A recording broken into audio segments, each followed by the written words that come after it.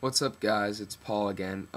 In this video I'm going to be showing you how to get your iPhone screen onto your desktop. I have some other videos where I've done that, but yeah, it's really handy if you were going to make a video of your iPhone screen for some reason, or if you're doing a help video like I do. It's that easy. So it's through an application called Chicken of the VNC. As you can see, it's right down here. But to get that, all you have to do is go to Safari and search in Google Chicken of the VNC. And it's going to be the first one right there, Chicken of the VNC. It should be sourceforge.net. Go ahead and click that. Next, you're going to click download. The download button's right there. It's going to connect you to another page right here, and it'll say download will start shortly, and it'll say 3, 2, 1 seconds, and it'll start. I already have it downloaded, so I'm just going to stop it.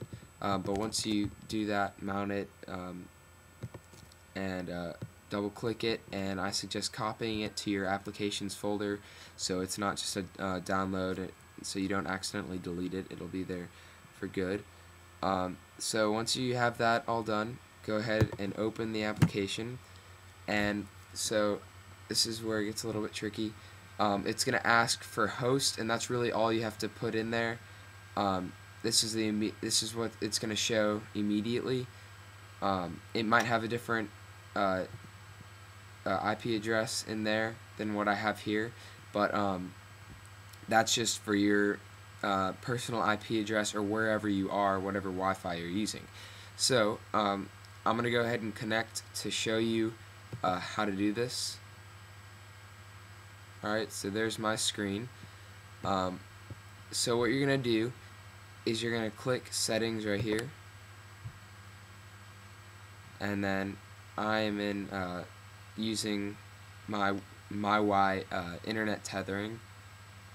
So what you're going to do is see this little arrow next to whatever Wi-Fi you're using, and it has to be the Wi-Fi you're using, nothing else. So go ahead and click that, and right here is the IP address that you're on, so or that Wi-Fi is on. So what you're gonna do is, this should be on your iPhone or iPod Touch, not on your computer. So just find that. It should be right there as soon as you click that little arrow. And so once you get the arrow, it's going to show you that IP address. Copy that in to where it said host, and delete whatever was there and copy that in, and then click connect at the bottom, and it will go straight to your device as long as it's still connected to Wi-Fi, or the same Wi-Fi network at least. And your device will have a thing that'll say a bunch of something. I never really read it, and it'll say at the bottom accept or reject, and click accept, and it will show your screen on your computer.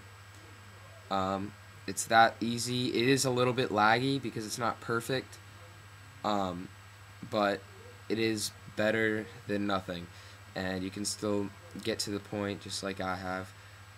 So yeah, it's a really great thing to do. It's relatively easy to get, and you can't just you can either force quit this application, or you can do Command Q, but you have to click X on. You have to exit the window first, and then you can exit it just like that.